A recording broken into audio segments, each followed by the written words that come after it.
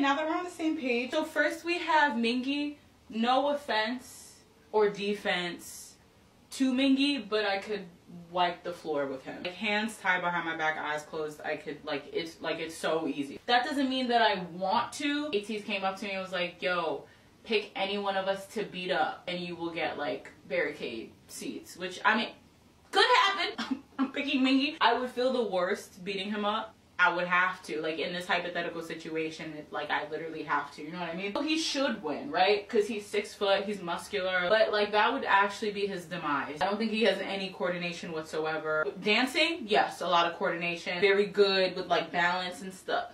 I don't know what this is. Very good with balance. But when it comes to fighting, it would just, like, it just absolutely nothing, like opso, like does not exist. Him being 6 feet only means that there's more of him to flop around.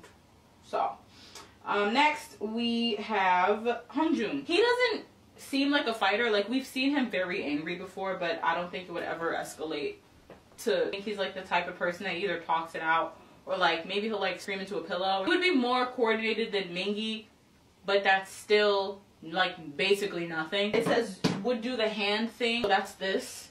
I feel like he'd be like, he definitely has potential. That's why I ranked him higher than Mingi, because Mingi has no potential. I don't see him getting better at fighting. He's not a fighter because he doesn't feel like it. There are other people on the list, they're not a fighter but for different reasons, but for him, he just like, he doesn't want to. Also, he probably has something nice on. It's like, I don't want to get my clothes dirty. Next, we have Sungwon. Fighting is under him, but he would get into one. So like Hongjoong, he just is too lazy. He thinks that fighting is just like under him, like spiritually, mentally, and physically, but he would still scrap. So I really see him choking more than I see him punching. I just feel like he would try and like slip behind you and like choke you out. He wouldn't though.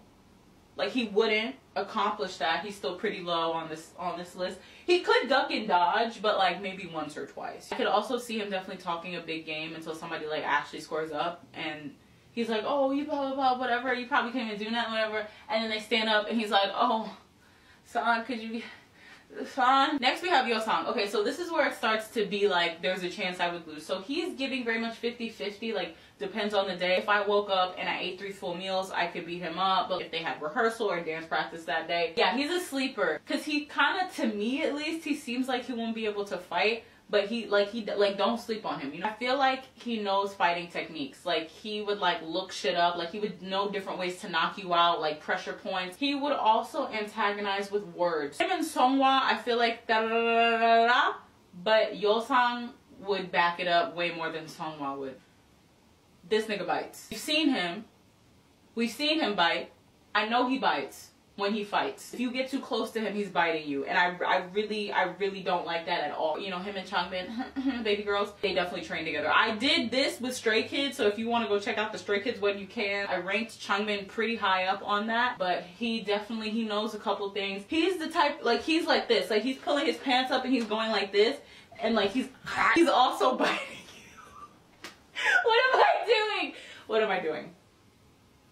What am I doing? If I were to square up with him, there's a 75% chance that he's winning. He'll also say some wild shit. Songhwa and Yeosang's shit talking, Songhwa would more, it wouldn't be like, oh yeah, okay, bitch. It would kind of be out the side of his mouth. He'd be like, ah, you probably don't even know how to fight, whatever. Yeosang would be like, okay, let's go. Like, let's go. Wooyoung would say some shit about your mother, bro. Wooyoung would say some crazy fucking shit. I feel like once you get him up there, everybody, your mom, your dad, your dog. He would also be super offended if somebody younger than him squared up to him. I did not know how much of a stickler he was for like Hanmal and Chonnenmal, and like if somebody's older than you, like if you're younger than me, you need to be speaking for. He's really.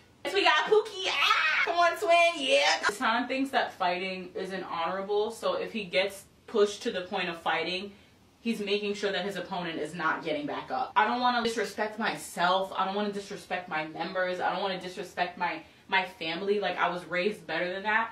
But Nuck, if you buck, I will beat you. On top of that, too, he would have to win. Like, there's no way. His fists, I said this about Seungmin and Stray Kids when I did this for Stray Kids.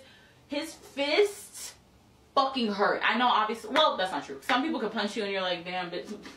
I feel like his fists feel like fucking bricks. Like I don't. And he has a finishing move, and it's a Superman punch. Like I can imagine him so clearly stepping back, winding up, jumping, and then. All right, you know, he's my new potential bias. While Mingy's frame hurts him, Yuno's frame helps him. He's coordinated. I feel like if he wasn't an idol and he like went to school and there were like fights and stuff, he would know how to fight, but nobody would pick him for a fight because they'd be too scared. Even if you dodge him, because he has like long arms and long legs, even if you think you dodged him, you need to, like, because that arm is coming around and dunk right in the chin, and you one punch KO. If he does anything else, he's really just playing with you at this point. And since, like I said before, he has long legs, he would also.